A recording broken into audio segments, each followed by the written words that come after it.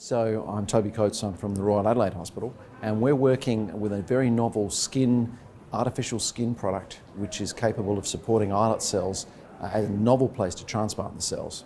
As you probably know, islet transplantation is a fantastic treatment for people with type 1 diabetes with hypoglycemic unawareness. But currently we're putting the islets actually into the liver, and putting the islets into the liver is a pretty bad place because the liver's got a lot of quite a toxic environment. You can't monitor the cells and you can't get them out if something goes wrong. So what we've been exploring with a company called Beta Cell Technologies is a biodegradable temporizing matrix. And what that is an artificial polymer that sits in the skin into which we can infuse islet cells. So we're going to start a clinical trial on this and it's going to start in Q1 of next year.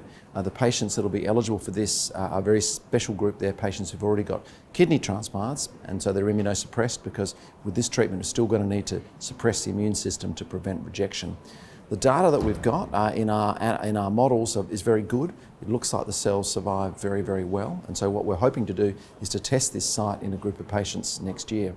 I guess the advantage for this going forward would be that if this site actually works, and we think it will work, then newer cells that are coming along, such as stem cell derived islets or xenogeneic, that's pig cell derived islets, could be implanted under the skin instead of in the liver. We would hope if we achieve that there would be less loss of cells. The cells would be imageable and potentially removable if you needed them. But not only that, but then you could come back and potentially top up the site in the future if you needed to have a further transplant.